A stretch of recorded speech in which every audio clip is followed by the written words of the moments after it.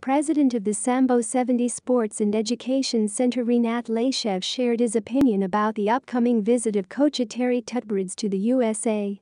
This week, Tutberidze is to go to her daughter Diana Davis in Boston, where choreographer Benoit Richaud will stage a program for the Davis, Gleb Smolkin dance duo.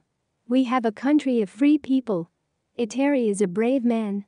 If she has decided, then she can afford to go. Moreover, we are talking about our own daughter. Can she be detained there? You can expect anything from the West. Now all the cards are open, there can be any lawlessness. What happened at the Olympic Games, and what is happening now on their part, is a complete lie, lies and hypocrisy. All the actions of these unfriendly countries speak of their cowardice and weakness.